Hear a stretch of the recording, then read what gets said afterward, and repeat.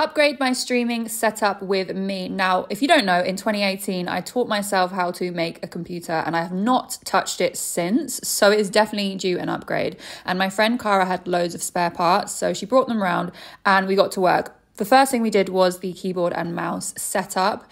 It's all synced up. So the lights, everything, the timing of the lights is all in sync. And I'm very excited about it. That was a wireless charger for the mouse. Everything looks very nice. This is the first step. Had to install the program, test it out with Fortnite because the lighting actually changes when you emote and stuff in Fortnite. It's really cool. Next up was the audio interface. So my goal is to be able to play music on stream, and you need 2 different channels to do that. So I got this Rodecaster Pro, which is very advanced for my level of expertise, but I'm going to teach myself how to use it. Next up, it was time to open the PC.